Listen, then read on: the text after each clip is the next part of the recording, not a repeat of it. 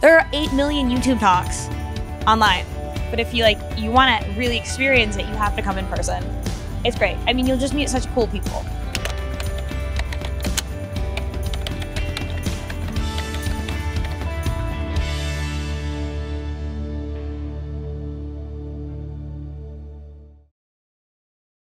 So, yeah, my name is Anastasia, and I will talk about the ClangFormat and some typical myths and misconceptions about this tool.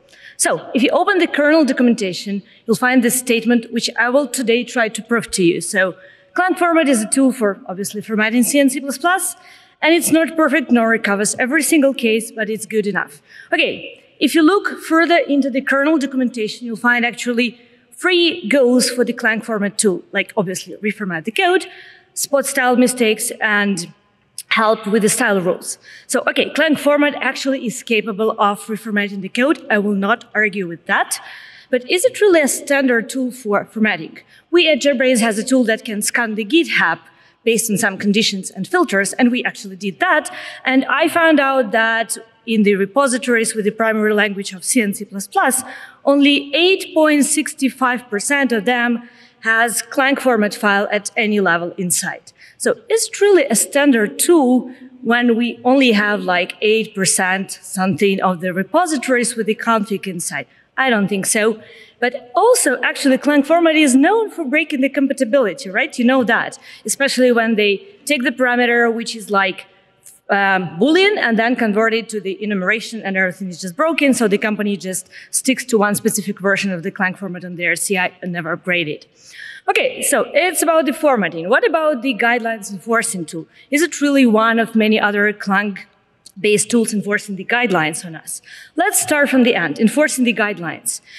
You probably know that we're doing these surveys for many, many years. If you don't come to my talk on Friday, I'll tell you more. But generally, we have a question there where we ask, which of the following tools do you or your team use for guideline enforcements? And for many, many years, I saw this option ClangFormat in other drop-down list. So I had no chances. I had to add it to the proper list. And this year in 2023, it's on the 3rd place, you know? So 21% of the C++ developers for that's the guideline enforcement tool. There is no reason not to believe them, right?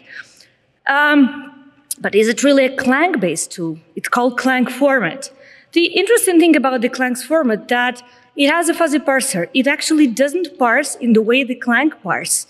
It just generates the annotated tokens based on simple lexer. So, no proper AST, no handling of the includes. You probably know if you have to deal with the macro in ClangFormat, you have to do magic. So if you're like having a macro which starts or ends the block to indent properly, you actually have to use these nice parameters in the ClangFormat called macro block begin, macro block end to explain that it's actually begin and the end of the block. Or you have a statement to explain ClangFormat that it's a full statement which needs a new line, you have to put it to the statement macros. But is it just about the macros? Let's do some nice coding. I have C-line here, but I will be formatting with the ClangFormat, so I switch to the ClangFormat. I have a ClangFormat config in my project, so I will just show you the code. So I have a creepy template here, right? So the code is quite creepy, but like if I do reformat this code, so you see that I have the spaces removed, because obviously I have an option in the ClangFormat config which says remove the space in the templates. Okay, so but what if I try to cheat and I say that it's actually an integer, right? And I will try to reformat this code block again. Wow, the spaces has gone. Where are they? It's now an integer. What's the difference with the B statement? It's nearly the same. Maybe if I try to command that so that it doesn't show or interact with my ClangFormat and try to reformat again, will it help? Oh, no, not again. So the spaces are still as gone. So, okay, I'll try and do the following so we can still command that. We don't need that. I will try to help my calculation and I will switch this 2 plus 8. It's obviously 10, okay? So what if now we try to, oh, the spaces are here back. So what made the ClangFormat think that's a template? It's the fact that I have these angle brackets and these like braces here. So that made ClangFormat thinks that's actually a template, not an integer. Oh, wow.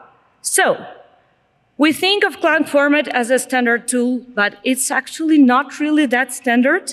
And it's not a code analysis tool while we still treat it so. And it's not a truly Clang-based parser, while quite often we do think so. So what it actually is, you read it in the very beginning, right? Not perfect, nor covers every single case, but it's good enough to be helpful. Thank you.